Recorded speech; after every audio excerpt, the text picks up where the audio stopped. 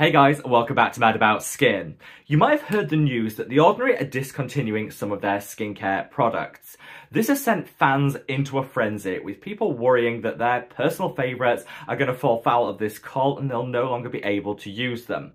Well, in this video, I want to break it all apart. We're going to share which products will be being phased out over time, some of the reasons behind that, and what might be coming in the future to replace them. This way, as consumers, we know exactly where we stand when it comes to shopping The Ordinary, the products that are in and the products that are out. Sit back, relax, let's talk discontinued The Ordinary products. Now, before we get into this video, I would love to know what your thoughts, feelings and opinions are on everything we're talking about in today's video. Is one of your personal favourites impacted? Do you think, honestly, all of this is a bit overblown because actually the products that are discontinuing were never your favourites anyway? Let me know in the comments section below and let's get that conversation going. If you enjoy this style of content where we talk about, the latest news in skincare and do a bit of a deep dive into those news stories, let me know by giving the video a big thumbs up and a like. This honestly supports me as a content creator so much, so from the bottom of my heart, thank you all. Now, without further ado, let's cut that waffle and delve straight on in.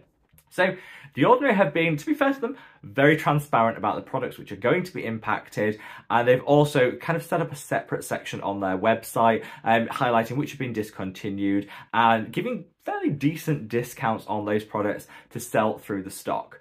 Now, I applaud this for a couple of reasons. First of all, we love transparency. I love it when a brand is just able to say, look, this is what's going to happen, and as consumers we know.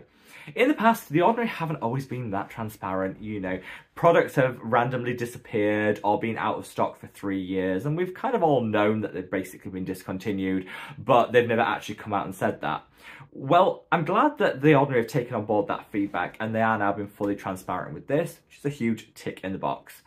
I also like the fact that they're selling through their existing stock. A lot of brands will, rather than discount their stock, just send it to landfill.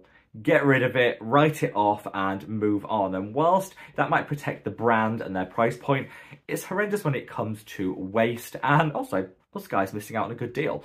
So I love the fact that The Ordinary are fully transparent and they're being really generous in terms of some of the discounts and letting us buy the products rather than just scrapping them completely. This still, though, won't please those who, some of their favourites might be impacted. So in this section of the video, let's just quickly talk about the products that are impacted, some of the reasons why, and then later on in the video, I'm going to be talking about some developments that are coming down the line. Now, The Ordinary have gone from quite a stagnant phase when it came to product development to going into overdrive. We had about 2 years where we didn't really have a new product from The Ordinary, and people were questioning why. Now we've had a flurry of new products, and a lot of them have been amazing. From their aloe serum, which is phenomenal, through to their pink serum, the calming and soothing barrier support one, which people absolutely love. I think a lot of their latest launches really have hit the mark, and people are really excited again for kind of what's next when it comes to The Ordinary. Of course, when you own a brand, like The Ordinary, you have to take a look at your entire collection and think, what's selling, what's not selling, what do we want to keep, what do we want to get? It's not always as simple as just adding new products. Sometimes the old ones have to be retired, but there's always been a controversy that happens around that. I have taken a look at the products that are going to be discontinued, and most of them are pretty low down when it comes to their best-selling products. A lot of them either had their popularity at one point but people have moved on, or never really had that huge fan base in the first place. Let me know though if you disagree with that. So let's kick things off with The Ordinary Vitamin C 30% in silicone. Now this used to be super popular because I think it was like the highest strength vitamin C you could get. Certainly here in the UK it was the highest vitamin C you could get. We definitely in our minds back like 3 years ago were like, the higher the concentration, the better the results. Now I think we all understand that using a product consistently that has a lower concentration is actually going to give you better results than using one with a high concentration that's stripping and drying and damaging your skin. And so a lot of people started to take a look at products like this 30% vitamin C from The Ordinary and think, yeah, maybe I just don't need that. Maybe it's not doing my skin a whole lot of good. I'll be better going for a 15%, which is kinder to my skin and gives me some great long-term benefits. So the sales of this product have definitely fallen off. And I think the fact that it often balled up, people didn't have the best user and application experience, means just another reason that a lot of people moved on. This definitely is one of their lowest selling vitamin C's, so it doesn't surprise me that they've moved on from this.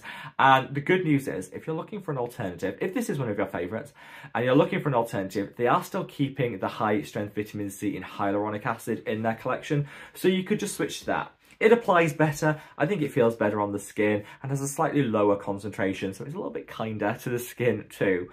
I'm not surprised that this is going, and if The Ordinary said to me, what one product would you discontinue? It probably would be this one, because I think the risk of overdoing it with this is far too high versus the benefits you're going to get. Now, they're discontinuing a couple of their facial oils too. Now, The Ordinary facial oils were really well priced for the fact that a lot of them were organic, cold pressed, so you got high quality oils at a much lower price than what a lot of other brands were charging. However, facial oils, particularly single facial oils, have still remain to be quite a niche segment of the skincare market. There are people out there, and let me know if you're one of them in the comments, who would never be without their facial oil. But a lot of people either go for a blend of different oils, or they just do without oils completely. Now, I personally do like a facial oil in my evening skincare routine, but I do again tend to go for blends of different oils to maximise the benefit. And so I think these Ordinary oils, whilst they're well priced, and whilst they're certainly, the extraction processes are really great, I'm just not sure that really there was ever going to be a big enough market to make this pay. The best-selling oils from The Ordinary are the rosehip seed oil, which everybody loves rosehip seed oil. It's getting a lot of viral attention and hype at the moment because it works universally for every skin type and has some great benefits. They also do really well in terms of sales of their bee oil, which is kind of innovative. It's different. We're talking about those blends that we spoke about earlier that are really popular. Again, a really well formulated and good selling product from The Ordinary. There's other oils that they're retiring and will be discontinuing, have never been their best sellers. And the first one to go is the borage seed oil. Again, this was, this was never it. It's fine as an oil, it works, but it didn't have as many benefits as some of the other oils on the market, so it was a harder sell. Also had a really unique, if I'm being kind, I'm going to call it a unique scent, which a lot of people to actually write into The Ordinary and say, is this rancid? Because it smells like that. And they actually had to put a disclaimer on their website saying, just because it smells rancid doesn't mean it does, that's its natural scent. This is actually going for £5 here in the UK. It's a lovely facial oil. If you don't mind the scent, it's a lovely facial oil, really inexpensive. So I would say shop it, buy it while you can. Add a couple of drops of it into your moisturiser, great for hydration. I just don't think many people could get over the scent of it, which is why it never caught on. But for £5, if you can get over the scent, this is a real budget-friendly facial oil that is beautifully cold pressed and such a great find. The chia seed oil has also been discontinued.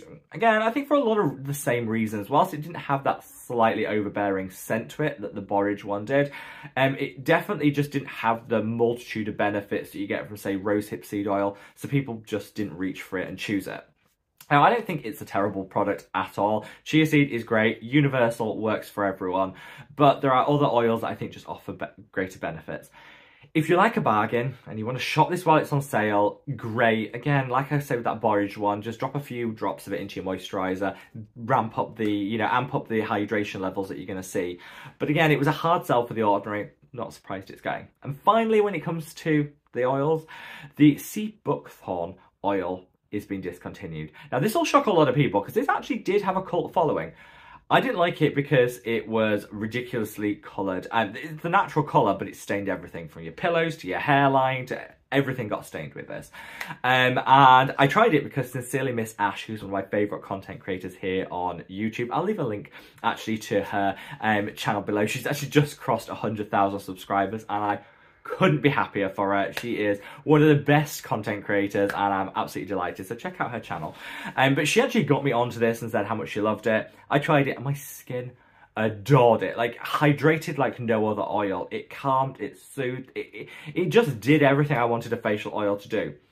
But because it was so vibrantly coloured and it stained my pillows and it stained my hairline and it just did all that, I just stopped using it. And that's a shame because the results, unparalleled. The user experience, just not that great. So I understand why this has been discontinued because I think a lot of people had problems with the intense coloration of it. But I also think it's a shame because there's a lot of people out there that really, really love this one. Finally, the Gran-Active retinoids in squalane. Am I surprised these are going? Absolutely not. They were greasy. You didn't have a great application. I think there's just better products out there. And Ultimately, I think these fell foul of the fact that The Ordinary themselves just have a better product. This is The Ordinary Grand Active Retinoid 2% emulsion. A rich, creamy emulsion that sinks in like that. Why would you buy The Ordinary Grand Active Retinoid 2% in squalane, which is greasy, difficult to sink in, when you can get the exact same strength at the exact same price in a rich, creamy emulsion that's just going to be a dream to apply?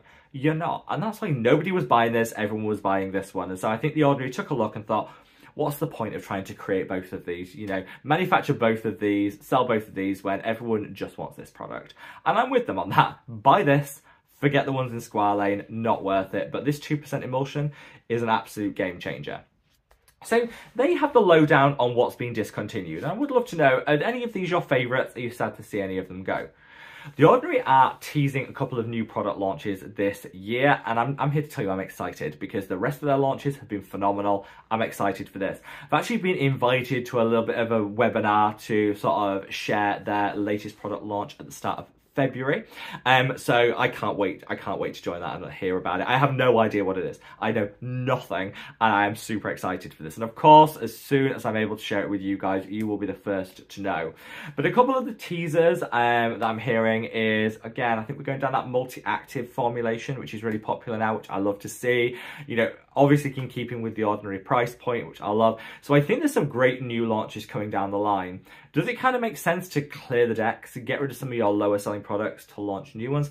Absolutely. Nobody wants a cluttered website. Nobody wants to have to manufacture products that no one's really buying or enjoying. I get that, but I also think you've got to manage this correctly because a lot of people will still like the products that have been discontinued. So I would say, hopefully in this video, I've been able to explain what is and isn't being taken out of the collection. Highlight the fact if you love any of the products that have been discontinued, there's a sale on now. They're all linked in the description box. Fill your boots while you can, because why not? And to say to the audience, I think they have actually listened to feedback, being transparent with what's been discontinued, and giving people the opportunity to buy them rather than just scrapping them. Saves on waste, protects the environment because you've already produced these products, and gives us the consumer a little bit of a saving. So what's not to love about that? Hopefully this has put your mind at rest and you hopefully know that some of your favourites aren't being discontinued. But let me know in the comment section below, like I said, what your thoughts and opinions are, wherever you are in the world, guys. Stay safe, stay well, and love your skin. Take care. Bye.